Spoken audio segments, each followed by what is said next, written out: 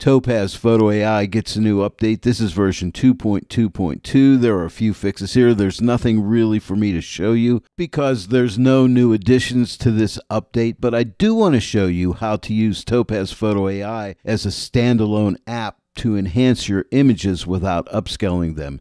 You could do this in Photoshop using Topaz Photo AI as a plugin, but you can also do it right in Photo AI as a standalone app, and I'll show you how to do that today.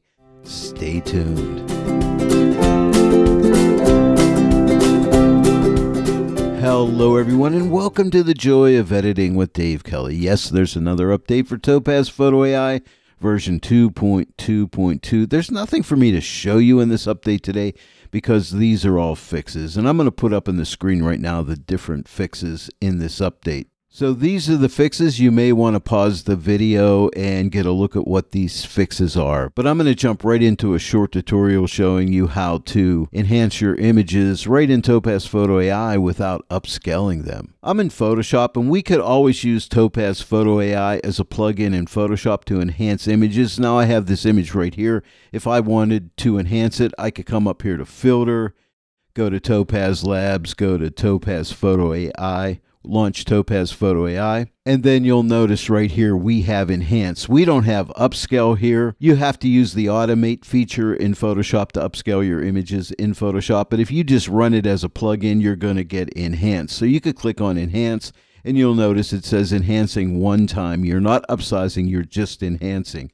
And of course, you have the different AI models, standard, high fidelity, graphics, and low resolution. And so you can see we could have always done it in Photoshop. Now, I'm not going to go ahead and do any enhancing to this image, so I can just come up here, click on Topaz Photo AI, and quit Topaz Photo AI. Don't save, and that'll send me back into Photoshop. Now, if you did want to upscale this, what you would need to do in Photoshop is come up here to File, find Automate, and then find Topaz Photo AI. Click on that. That'll send you into Topaz Photo AI, and then you'll be able to upscale your image. So I just wanted to point that out. And now we're inside of Topaz Photo AI as a standalone app, and I will show you how to enhance your images.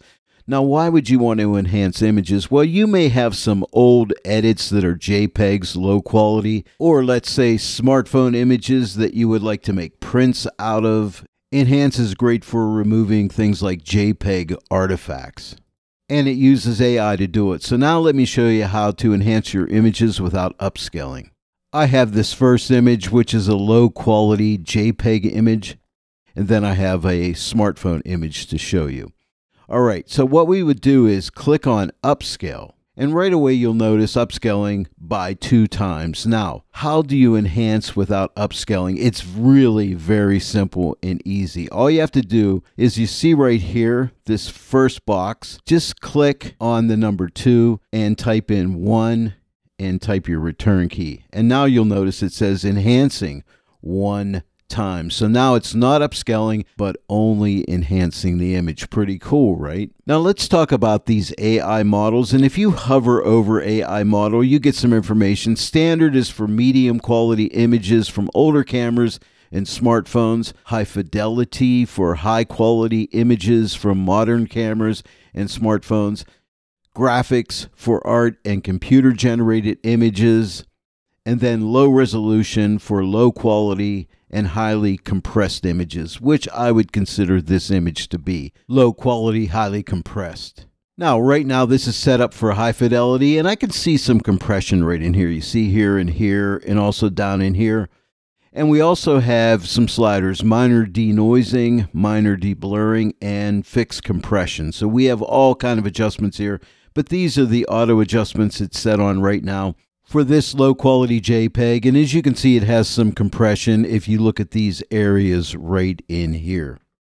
Let me click on low resolution. And as you can see, that looks a whole lot better. If you want to see the before and after, just left click your mouse on the image. There's before the enhancement, and here it is after. So pretty good.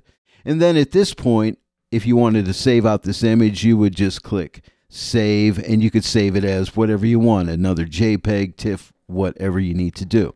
Okay, so there's that image and there's that example. And again, on this case, I would use low resolution. And if you needed some more noise reduction, you could bump up this slider, or if you needed to sharpen it up a little more, you can adjust this slider to the right. But I think everything looks good. I'm going to go ahead and make this fit the screen again. So I'm going to click right here and click on Fit. And now let's move over to this image right here. Let me click on it. Now, this image is an iPhone image, a smartphone image, so let's go ahead and click Upscale. Now, again, remember the trick. To enhance without upscaling, you need to click on the first block, right on the number, click it. It becomes highlighted. Type your number 1 key. Now this says 1x, but you got to type your return key. And now it says enhancing 1x or 1 time, meaning it's not getting upscaled. Now, it's important for me to note here, whenever you upsize an image, downsize an image, keep the image the same size, no matter what you do here, you will be enhancing your image. By the way, if you come to this first box and click on the 1 and type in 0.5, you'll downsize the image half its size, or you could put in there like 0.25 and it will be the quarter of its size. So you can upsize, keep it the same size, or downsize your images, which is really nice. And don't forget, you're enhancing them at the same time. I went ahead and zoomed into this image 400 times so I could see if there's any compression. And yes, I can see there's some compression up here in the clouds. Now, this is a JPEG image from my iPhone 13 Pro Max, I believe it is. So it's a modern camera. And if I hover over AI model and we look at high fidelity, we can see it's for high quality images from modern cameras and smartphones. So I think I can get away with high fidelity. But there is a little bit of compression in here. So what I'll do, we do have this fixed compression slider. So I'm going to drag this up a good bit, and I'm going to try right here at like 80%. Give it a second or two to go ahead and do its thing here to update itself.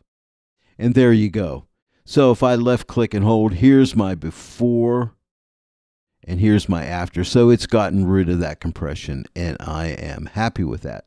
So that's all there is to it. And also I do have the minor denoise slider if I needed to get rid of some extra noise, and the minor deblur if I needed to sharpen it a bit. And now at this point, if I wanted to save out these two images, I could come down here to the film strip, click on select all, and click Save Two Images. And now we can see our export dialog. Under file name, I always like to give mine a prefix of Photo AI. You can also give them a suffix, or you could change these by typing in something else.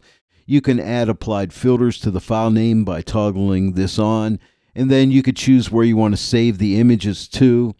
In this case, I would just go to the original folder, but this is a drop down. You can click this and go to browse and choose a different folder, whatever you want. And then you can choose a format. This is a drop down. So I would click this and I would choose, in this case, probably JPEG. And then you can adjust your quality here and then just click save and you are done. And it's just that easy. Well, there it is, everyone. Topaz Photo AI gets a new update. It was mainly bug fixes, which I wasn't able to show you anything today, but I did show you how to enhance images without upscaling. I hope you enjoyed today's tutorial. If you did, please give it a like and share it with your friends. And if you're not yet a subscriber, please subscribe. Click that bell notification icon. Click all so you'll receive all notifications. And then every time I upload a new tutorial, you'll get notified about it. I want to thank each and every one of you for joining me today on The Joy of Editing with Dave Kelly. And I will see you all right here next time. But until then, happy editing.